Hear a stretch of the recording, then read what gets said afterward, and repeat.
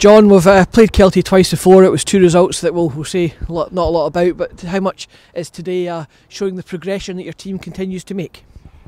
Absolutely, yeah. I mean, we had to dig in today. Again, we had to battle for each other. It was never going to be a brilliant game. You know, it was a scrappy game. I think the pitch here being so tight, so narrow, it lends itself to that you didn't really get enough lot of time in the ball to compose yourself and make passes. So, and the conditions, the wind and the rain, were obviously going to make it more difficult.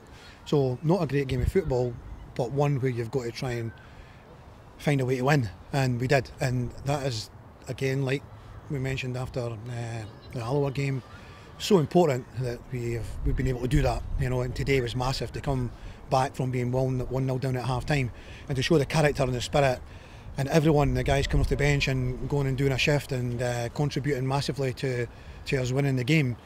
It just speaks volumes for what we've got in the dressing room, everyone now, and that's the biggest thing we can take from the spirit, the camaraderie, everyone working for each other right to the end. And I'm absolutely delighted. Myself and Paul were absolutely delighted with that we're showing that side of us again. You know, maybe early in the season, maybe we would have succumbed and lost that game, but we've stuck to it.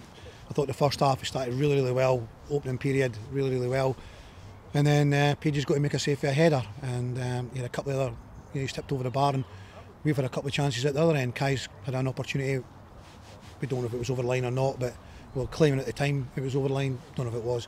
But then we go behind to a corner kick and we go 1-0 down.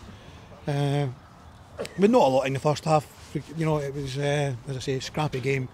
Both teams had their opportunities. But the second half, I thought we dominated the second period completely. And I think overall, just about deserved to take all 3 points.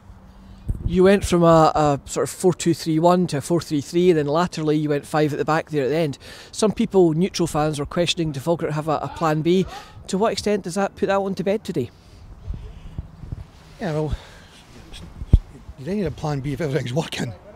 If you're winning, what do you need a plan B for? You know, we've got plenty of plans. You know, we've got C and D and E. You know, we've plenty of plans, but blinking things working. You know. Yeah, we changed things today. We worked on things during the week that we could possibly change things because of the narrowness of the pitch and the fact that in narrow pitches the opposition can get to you quicker and they can get to our wide players and close them down. And so we changed. We 10 minutes before half time we changed, and we played the second half with 2 up front and a little bit more narrower in midfield. And you know, we gained the upper hand in the game to take the game to Kelty.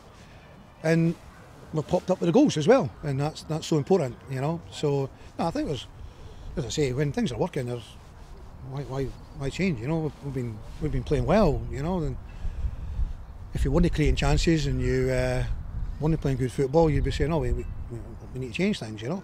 At the end, it was just a matter of, it was only the last minute or so, you know, we scored and we were in injury time at that moment in time, and you know, we put call on just to go into the middle of the defence and give us a back 5. You know, they pushed Thomas away up top to, you know, and kick the ball long, and yeah, we understand that's going to happen, and it was just a matter of seeing the game out, which we did very comfortably. It must feel great from a manager's perspective when you bring on a couple of subs and they both put the ball in the net. Yeah, delighted with that, absolutely. Yeah, delighted that the players have made that contribution. It helps.